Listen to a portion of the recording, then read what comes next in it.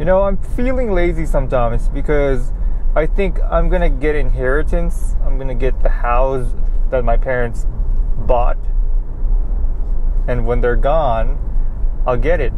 I'll get full custody of the house, and that thing is probably worth like millions of dollars. Well, no, not millions of dollars, just 1 million maybe, because I live in SoCal. So I'm telling myself, why work hard now if I'm gonna get money at the end when my parents are gone? I'll get the inheritance. Trust fund baby right here. And I thought to myself, why won't I pretend I don't inherit anything? Why won't I pretend that I'm not gonna get anything? Pretend I'll get $0. Maybe that will make me more motivated because I'm supposed to look after myself. If I did that, then I'm supposed to work harder because I know that nobody's gonna take care of me.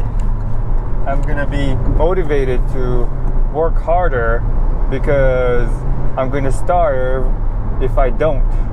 I'll get zero money from my parents. I'm just pretending that I'm not gonna get anything. So if you're lacking motivation because your parents are rich, you're gonna get inheritance, why won't you pretend that you'll get nothing? So that way you'll realize how hard it is to make money, and you're gonna respect money, and you're gonna start working.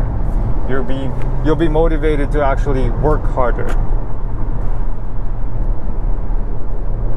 That's the problem with some millennials. Some millennials actually don't inherit anything, so they're like out of luck, and they have no choice but to work hard to get themselves out of that situation.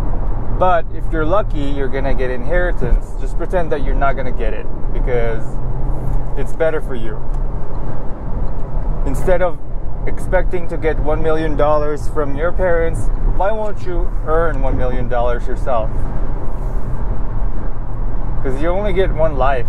Why bother living a carefree life? Why bother just expecting inheritance? That's gonna ruin your life. Try to work hard now. So that's my motivation. I can't rely on my parents' inheritance. I'm pretending that I'm gonna get $0. No handouts. GoPro, stop recording.